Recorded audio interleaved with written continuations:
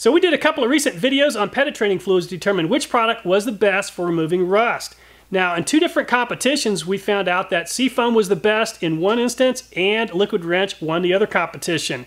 In a future episode, we're going to have a showdown between those two products, but between now and then, we want to find out which of these products is the best for preventing rust. Most of these products do claim they prevent future rust from occurring, and rust is a problem when it comes to preventing bolts from seizing. So let's put these products to the test to determine which one is the best. We'll be using some 7/16" bolts today. The first thing I'm going to do is remove the protective coating on each of these bolts to make them very susceptible to rust. We're also going to see how effective these penetrating fluids are at preventing rust on this piece of flat iron. Most bolts have either a zinc or some type of galvanized coating on them. So what we're going to do is to go ahead and use some hydrochloric acid to remove the protective coating, and then we'll be down to bare steel, which will make these bolts very susceptible to rust. I'll be using muriatic acid today, which contains 31% hydrochloric acid. It's highly corrosive. Anytime you're working around chemicals that could potentially burn you, I highly recommend wearing some good rubber gloves. I got 2 layers of gloves on. Also, I highly recommend wearing a mask that has a filter on it to help reduce the chances of inhaling the vapors. Also, a well-ventilated area is important, as well as safety glasses.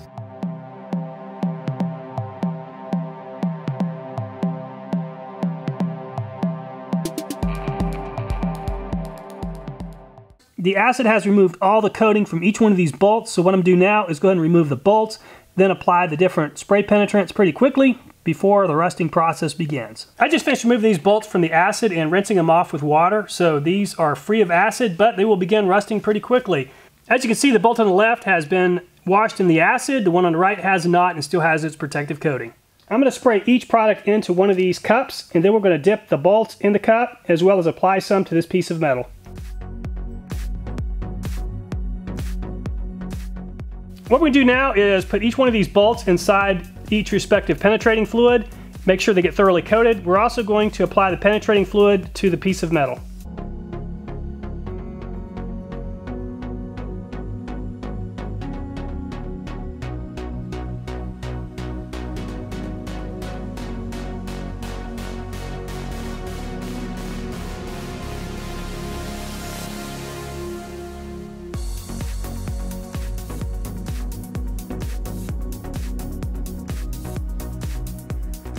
So I went and created a saltwater mix inside this spray bottle, and I'm going to apply several coats of this saltwater spray on this metal. Also, the metal is in a vertical position to avoid the penetrating fluids cross-contaminating each other once the spraying begins.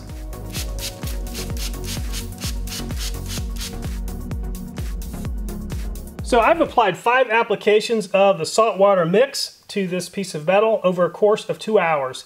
I've since allowed this to dry. As you can see, there are some white speckles. This is the salt. So what I'm going to do now is go down the line at each one of these, starting off with the control, take a look at how these products did. So starting off with the control, you can see there's quite a bit of surface rust after only 5 applications of the salt water mix. So if you're like me, when you use the penetrating fluid and you reassemble something, you don't want it to rust. Of course, you can use anti-seize, but another thought is if you're using a penetrating fluid, does that penetrating fluid help prevent future rust?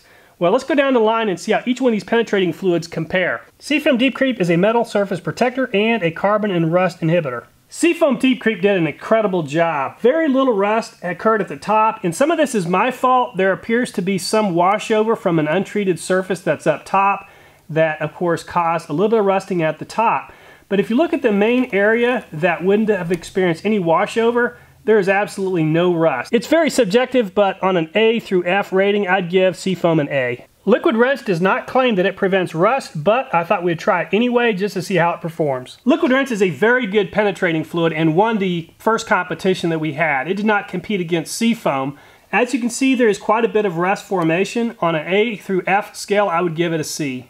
CRC Knock'er Loose lubricates and prevents rust. CRC Knock'er Loose seems to have done better than Liquid Wrench, but then again, Liquid Wrench is not designed to prevent rust. I'd give CRC Knock'er Loose a B on an A through F scale. BGN Force is an ion-activated penetrating oil. It does not claim it removes or prevents rust. However, it did almost as good as CRC Knock'er Loose, not quite as good. As you can see, there's more rust formation at the bottom. Also, the amount of rust, while it looks to be less, is actually a lot deeper into the metal. I'd give BGN Force a C as far as being a rust preventer. Fluid film provides powerful rust and corrosion protection. As many of you commented in a recent video when I used fluid film, you said that it was a great fluid for preventing rust, and you are absolutely right. This is either going to win the competition or it'll be a close second. I can't see any sort of rust formation whatsoever, so this gets an A+ for sure. Fluid film claims to be a full-up penetrating fluid. In fact, it says it penetrates to free up heavily seized parts. While we did not see that in the last competition, in fact, it did a very poor job. It is clearly very good at preventing rust. WD-40 Rust Specialist helps prevent rust and corrosion from reforming. WD-40 Rust Specialist did an okay job. I'd give this probably a B as far as being able to prevent rust. To me, it's very close to CRC Knock'er Loose. Many have commented that DOT3 brake fluid will cause corrosion. Brake fluid is obviously highly corrosive. I would give this an F. It is far worse than even the control. So if you decide to use brake fluid to break a nut or bolt free, I highly recommend using some sort of a penetrant that's designed to prevent rust or some type of anti-seize product. Otherwise, you'll end up with a worse case than when you started. As you can see, there's a tremendous amount of corrosion. It's very deep within the steel. It really has caused a lot of damage. Royal Purple Max Film prevents rust and corrosion. While Royal Purple did not win the competition as far as a penetrating oil, it is definitely in the top 3, probably in the top 2 for being a rust preventer. It did a tremendous job. There isn't any sort of rust formation that can be seen. It is a great product for preventing rust. Kroil prevents rust and is harmless to metal. Kroil did not do a very good job. At best, I would rate this a C. In fact, it's better than the control, but not by much. It's definitely better than brake fluid, but I would put this in the bottom 2 or 3 products that we've tested. PB Blaster protects against further rust and corrosion. This is Kroil, this is PB Blaster. As you can see, PB Blaster definitely outperformed Kroil. I'd give PB Blaster a B, but it's nowhere near as good as Royal Purple, Fluid Film, or Seafoam. WD-40 prevents rust on tractors and large equipment. WD-40 seems to have done better than PB Blaster, however, not nearly as good as several of the other products. I would give this probably a B+, comparing it to the other products out there. Definitely the control had a lot more rust. PB Blaster had more rust than WD-40 as well. Not a whole lot of rust along the bottom, but plenty of rust formation throughout.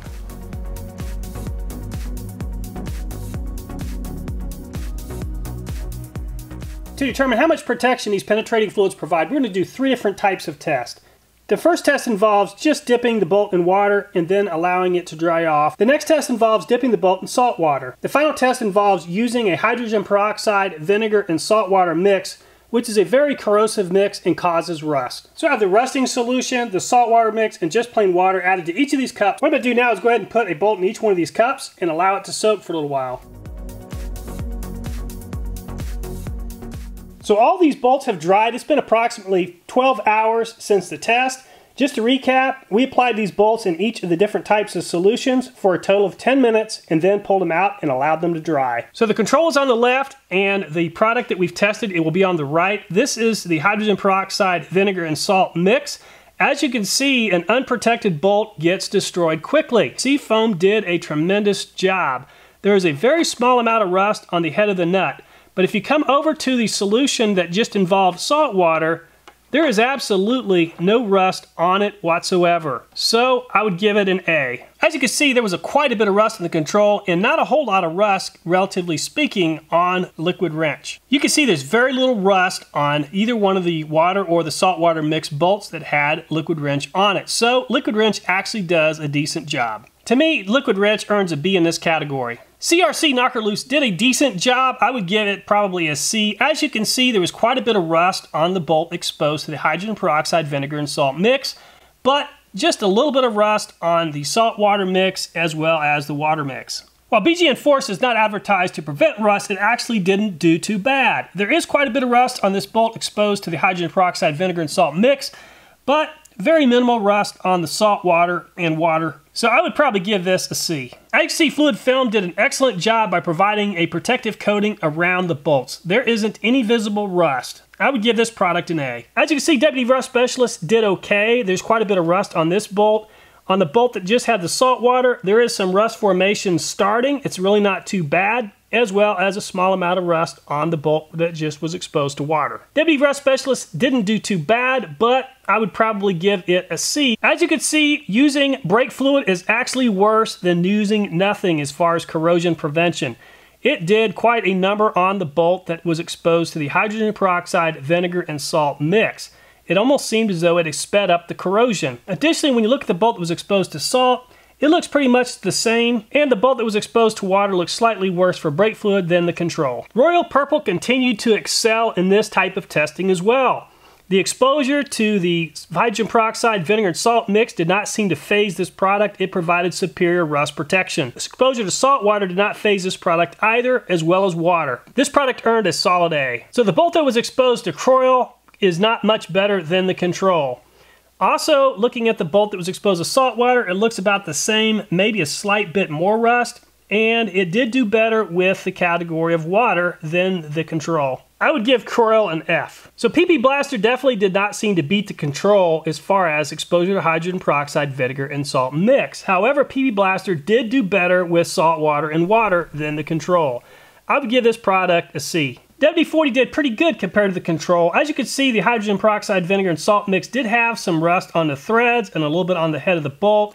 On the bolt that just had the salt water, there is some rust formation starting. It's really not too bad, as well as a small amount of rust on the bolt that just was exposed to water. WD-40 actually did pretty good. I would give this product a solid B.